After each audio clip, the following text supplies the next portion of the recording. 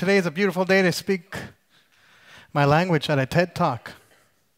Asiam,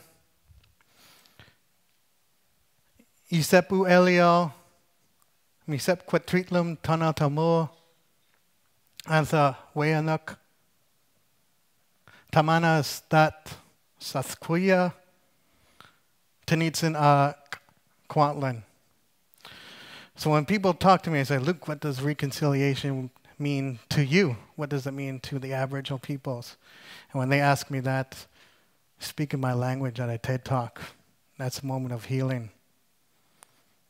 That's a moment of us taking another step forward. And that's another moment of us making our circle just a little bit bigger. I'm from Kwantlen First Nation, and we are located in Fort Langley, BC. We've been living beside the Fraser River since the beginning of time, since time memorial, and my ancestors have been there for the first sunrise and the first sunset. So when we talk about moments of healing, those only come in small moments, right? It doesn't happen all the time. But it's important to note that the trauma is still here. The trauma is still here for how we've been mistreated for way too long. And that a lot of us are still broken. A lot of us still hurt. A lot of us are depressed, sad, addicted, and some of us chose not to be here anymore. So it's important to acknowledge those small moments of healing, but also acknowledge that Kwantlen, the trauma is still there. When I think about Kwantlen, my hands go up to our hereditary chief, Marilyn Gabriel. When she received her hereditary chieftainship back in 1994, 6 months before her father passed away, he was hereditary chief. The first thing she did was reclaim our name back. So we were now known again as Kwantlen First Nation. Working in the school districts as an Aboriginal support worker, I know it would be incredibly embarrassing and just degrading to me to go into the classroom and say, Antha Wiyé.nox, TEDxLangleyED Indian Band number 6. So that was the name that the Canadian government gave to us as just one of the hardships that we've had to face.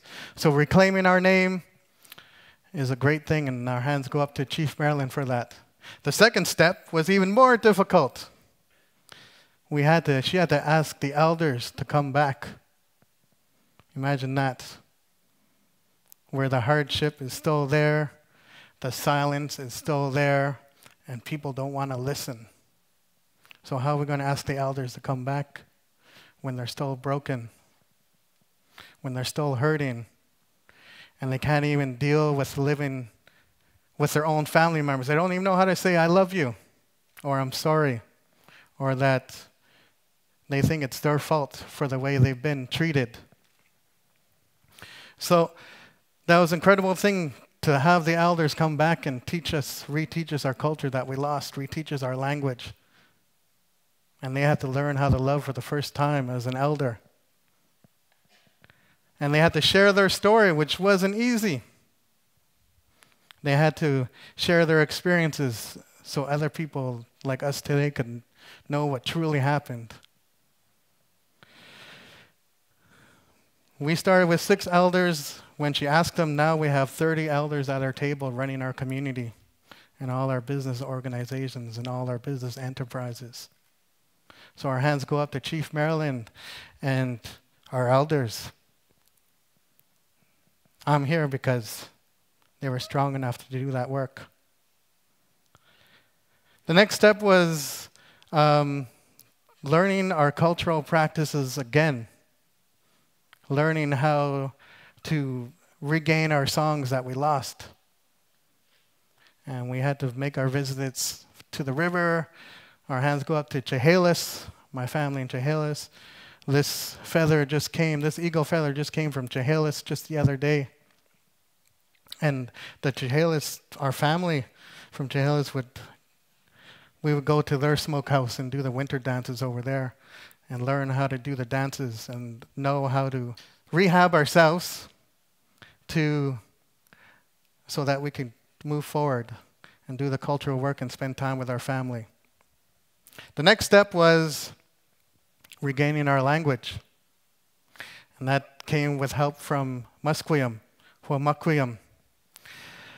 With the help from Musqueam, we helped regain our language that we thought that was once going to be lost. But it's still here. And we know it's still here because it's being taught in the Langley School District. The Langley School District has their first ever Hunkaminam teacher, Marilyn Gabriel, Sesmalat, teaching our language that we thought was once lost. So those are all small moments of healing that help us move forward. How to rebuild relationships. A very tough thing to do because we had to rebuild our relationships within our own family, right? I know some families can relate to their difficulties within their own families and knowing that everything's not the way it should be. But we had to rebuild relationships with our family, with ourselves, and then try to go out and say and tell people that we're ready to share our teachings with you, share our culture with you, share our language with you. And when I think about all the moments of relationships that were rebuilt with Kwantlen and elder and non-native people, it wasn't instances that they came up to us and said, hey, listen, we need to reconcile. Let's be friends again. Everything's going to be great. It doesn't work that way. So one moment I think about is the South Korean family. They had just moved from South Korea to Canada, and they were in Langley, Fort Langley, and they wanted to know the true history about the Aboriginal peoples of Canada. And they came to our band office and asked the people there, is there any cultural lessons, any teachings, any courses we can take? We really want to acknowledge and honor your family and the first peoples of Canada, and we want to know about the true history. What can we do to learn this? And it just so happened that our language teacher was there in the band office, and she said, you should come to our language classes, which is every Monday night at our band office. And they've been learning our language with the elders and with our Kwantlen members and our Katesee members. And they're learning the language with us. So we thought it was an amazing experience. Not only is it the elders have come back, but people from different countries want to know about our little reserve. It warms our heart. And that's when you know a relationship is rebuilt right there, is when one that's developed over time and one that you don't rush. It's not something that you can measure. It's not something that you have high expectations of thinking about. And it just happened that way. And then during Christmas, they brought a whole bunch of care packages to our reserve. And just stuff that we need to get through life, right? Because we know that some are going through a difficult and hard time, and just getting through life is hard enough. So they brought packages to the single mothers, the single fathers, the bachelors, and the elders. And when you see the look on the elders' face when they receive this care package, it's a moment in your life you're never going to forget. And when you see how the elders are healing and learning to love and knowing that other people care and are sincere and genuine, that's when you know a relationship is truly rebuilt. We need to listen to understand instead of listening to reply. I know it's a tough thing to be a part of because we're all using social media right now, right? I see it. So we're in a moment where reconciliation means the elders and the Aboriginal people have regained their voice. They regained their strength. They're proven that they're resilient. And we just need people to listen to understand instead of listening to reply, right? Because we know through social media and what happens when CBC posted an article about anything related to Indigenous people, they have to block the comments because people feel the need to reply and let us know how they truly feel. So it's important that we listen to understand.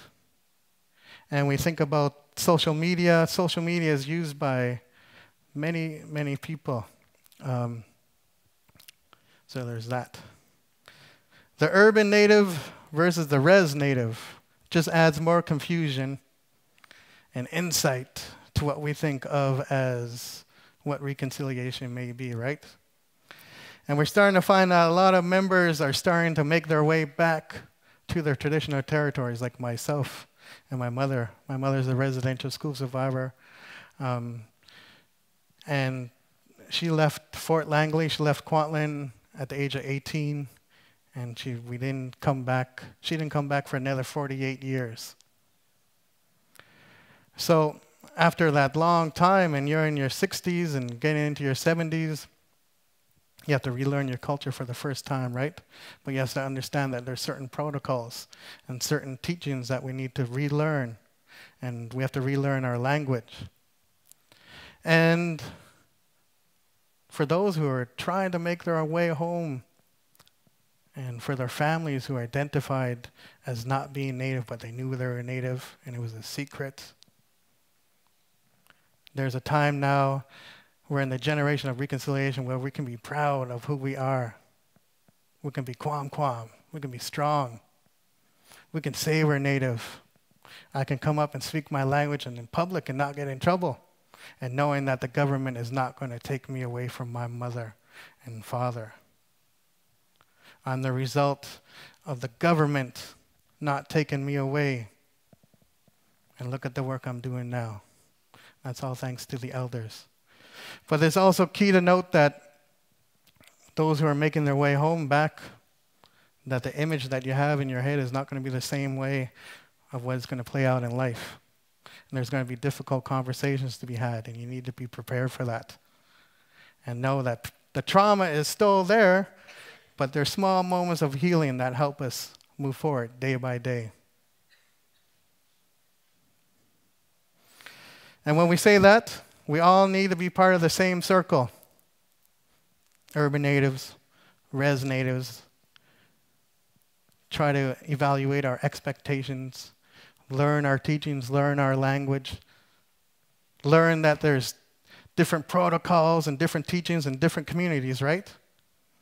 And this also has to do with non-native people too, with the rest of Canada.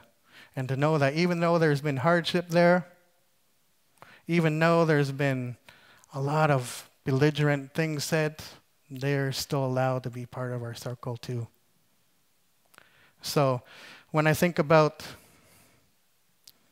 the circle, we just got to do it, start with one small circle and then make the other circle a little bit bigger. I think about an elder bringing us down to the Fraser River, throwing the rock in the Fraser River, and he says, "What do you see?" "I see a rock in the river." He says, "No. Look at the circle.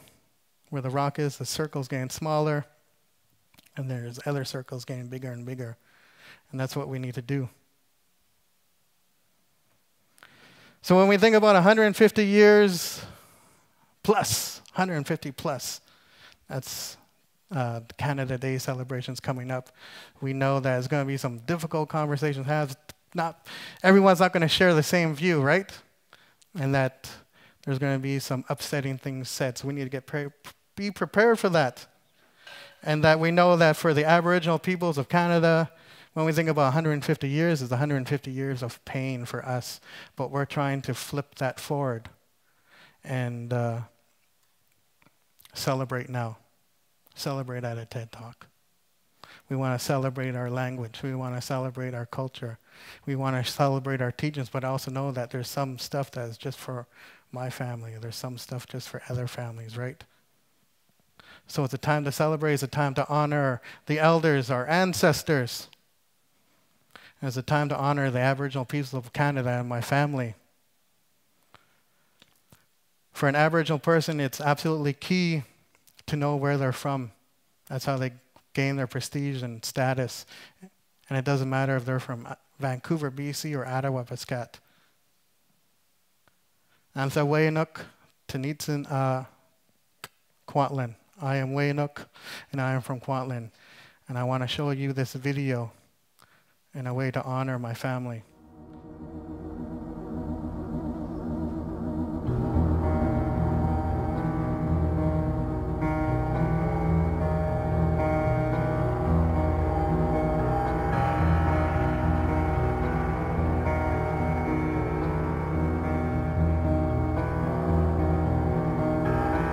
Feel here, here, and here.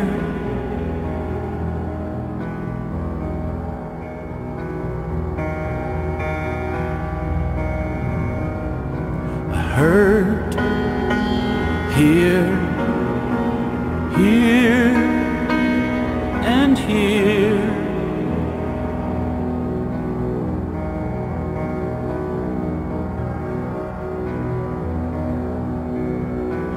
Live here, here, and here.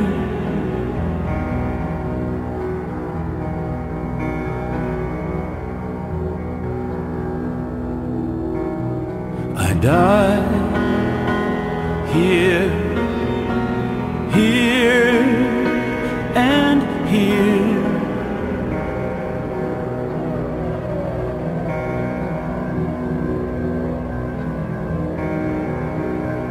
You sign here, here, and here.